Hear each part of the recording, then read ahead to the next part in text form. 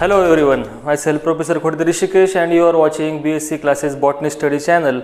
Here in this video we are continuing our discussion. The last point is remaining, that is the xerophytic plants. In previous three parts we have discussed about the hydrophyte, mesophyte and halophytes in ecological grouping of plant categories. So today we are going to focus, as presented on the screen, the area where water availability is very less, or we can say the water scarcity region. Then which are these such regions? Such as the desert area is famous for such region. The xeric condition is the highlighting feature of such area. So what is xeric condition? Xeric condition means the soil in such area shows the acidic nature, less water holding capacity, and plant in these areas will have to face the water scarcity. Water is also known as a life. If no water, no life will be there. But in xerophytic condition, water availability is there, but very acute water availability is there. Acute means very less amount of water is available. Generally during very short period of rainy season, water is available. So the plant in these areas have adapted in such a way that to withstand such a harsh environment. For that, plant have to do adaptation to face high temperature, to face high light condition, to face high wind velocity, and the soil is poorly water holding capacity. So all these factor consideration, the plant, as I have presented here, shows the modification with respect to the leaves, roots and their stem. We will be discussing about their types of xerophytes, the external feature of root, stem and leaf, and internal feature of root, stem and leaf. So let's begin with the types of the xerophytic plants. Which are the types? There are only three types of xerophytic plants. Which are these three types? On the basis of their lifespan. Please highlight this, on the basis of how much time they can withstand these conditions. So on that basis, first type is annual xerophytic plants.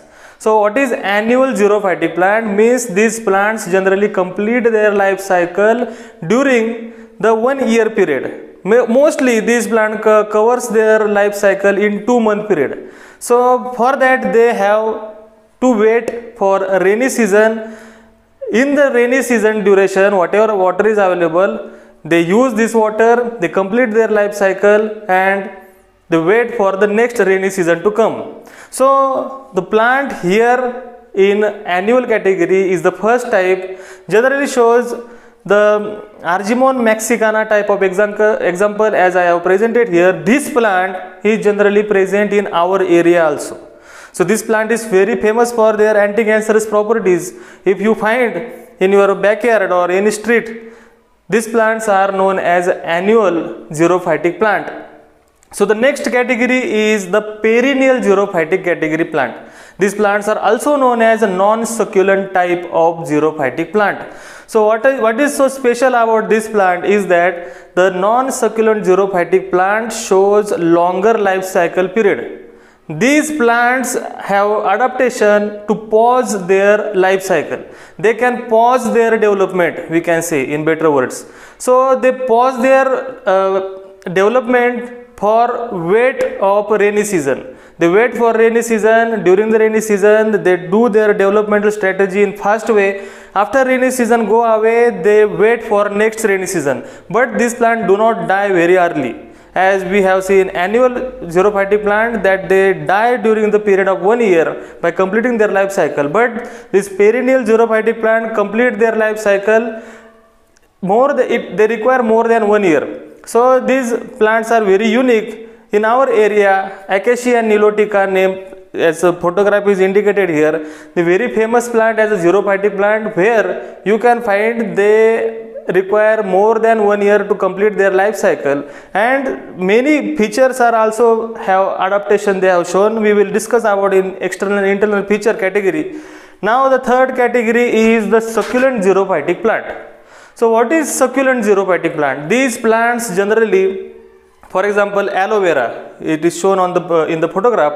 These plants shows very thickly modified fleshy parts. These plants also shows very modified roots but thick leaves and generally spines are present on the body of these plants. Spine is a well characteristic of xerophytic plant, but the thicky and fleshy part is a characteristic of succulent xerophytic plant.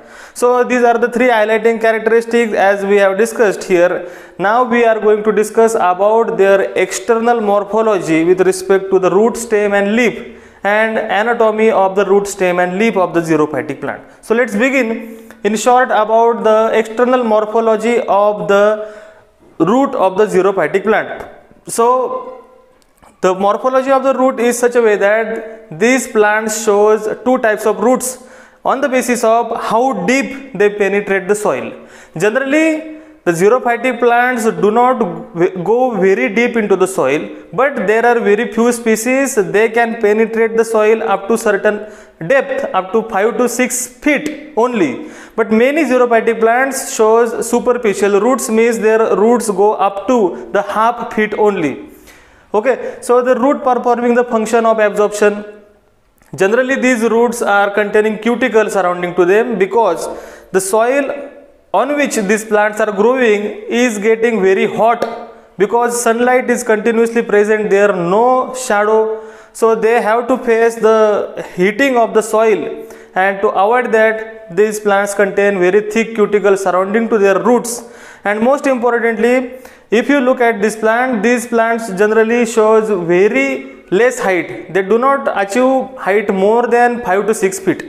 There are very few species who can achieve height more than 10 feet. It is an exception on the basis where that plant is growing. If the xerophytic plant is growing in our area, if water is available, then that plant can achieve that height. But at actual environment, these plants cannot reach up to the certain height. Generally, plant require height to achieve sunlight. But sunlight is plenty available here, but sunlight is more than sufficient. For that, this plant have shown modification. So we have discussed about the root. There is nothing much to more discuss about the root. Let's move to the next point, that is the external morphology of the stem of the xerophytic plant, which is most important, I would say. Why it is so important? Because these xerophytic plants shows modification in such a way that their stem also can perform photosynthesis. If you observe carefully in this photograph, the leaves of the plant has been completely modified into the spine. So all leaves are converted into the spines. Spines are nothing but modified leaves. And the stem region is performing the function of photosynthesis. So the stem is greenish, fleshy, thick and very strong. You can say here various different types of xerophytic plants as presented here in the photograph shows different types of stem. So the stem is performing photosynthesis as well as they are giving height to this plant. So they are also responsible for to store the water also. In case of succulent xerophytic plant, these stems are also involved in the water storage. We will look at it into the anatomy study. So it was regarding only the external morphology of the stem of the xerophytic plant. Now we will be discussing about the external morphology of the leaf of the xerophytic plant. If you look at the leaves, these leaves mostly are reflective in nature. Why would these leaves are so reflective? Because they contain waxy coating like material around to it. This reflective material helps leaves to maintain their temperature. How? When sunlight falls on the leaves, these lights get reflected, and due to that reflection, the leaves somehow protect themselves from heating.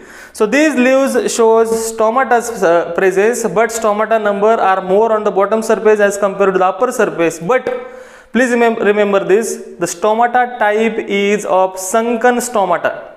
Sunken means they are embedded in epidermal layer. Sometimes epidermis is more than one layer. If the stomata remain open, the whole water loss will take place. These leaves also shows the thickening because of they are also involved in water storage. Whatever water is available in early in the morning during the 4 AM to 6 AM, when temperature goes down, the water dews start to accumulate on the surface of the xerophytic plant. These plants store this water also. So they are very conscious about the water surrounding to them. That way these plants shows modification with respect to the root, stem and leaves, just we have seen externally. Now we are going to discuss about the internal morphology of this xerophytic plant, or we can say anatomy of this xerophytic plant.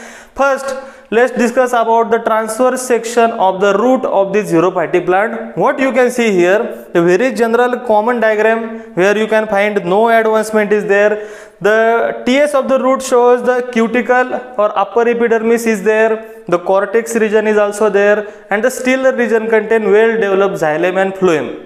The roots need to penetrate the soil in order to find the water, but xerophytic plant shows no such deep growing roots.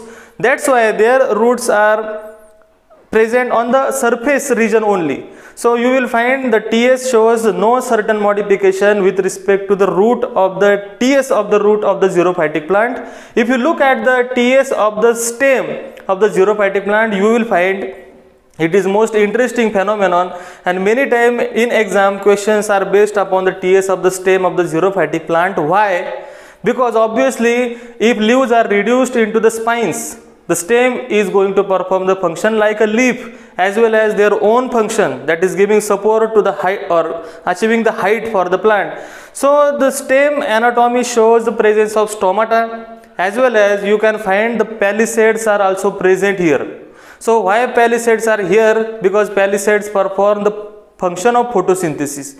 Friends, please remember these are the stem anatomy but look like a leaf anatomy, because there are stomata also present here and palisade is also there, as well as in addition to those the other vascular regions or vascular bundle are also present here. No cambium like tissues are present because they do not require horizontal growth or secondary growth, but water storage tissues are also you can find in some species of the xerophytic plant. And the vascular tissues contain well developed xylem and well developed phloem. The xylems are developed in such a way that they absorb the water from the soil, and the water storing tissues are in company with the xylem tissues to store that acquired water. So water loss should not take place. And the other features such as the hypodermal region, epidermal regions are also there. Cortex, which contain parenchymatous cells which store the food material in the form of starch granule. So it was regarding the TS of the stem of the xerophytic plant. Now we are going to discuss about the TS of the leaf of the xerophytic plant. The TS of the leaf shows no major differences other than the mesophytic plant, but you will find there are water storage tissues in aloe vera type of succulent category xerophytic plant, because the water storage tissues are there who stores the water. In many cases you will find there are stomatas which are present in more number at the lower surface and less number on the upper surface, but the stomatas are of sunken stomata type. So these are the highlighting feature. Vascular tissues are also there, palisade is there, spongy parenchyma cells are there, and you will find resin duct and oil ducts are also present in the TS.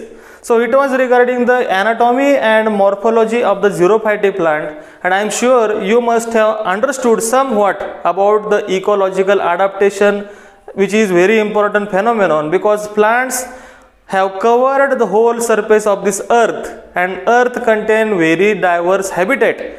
With respect to the habitat, these plants have adapted themselves in such area. For that they have shown halophytic, hydrophytic, xerophytic and mesophytic categories, which we are studying here. And today I can say that we have completely studied about the ecological grouping of the plant. And thank you for your time for attending these lectures, and I would request you to subscribe this channel so you will get the notification of the next lecture. Thank you so much for watching this video. We will meet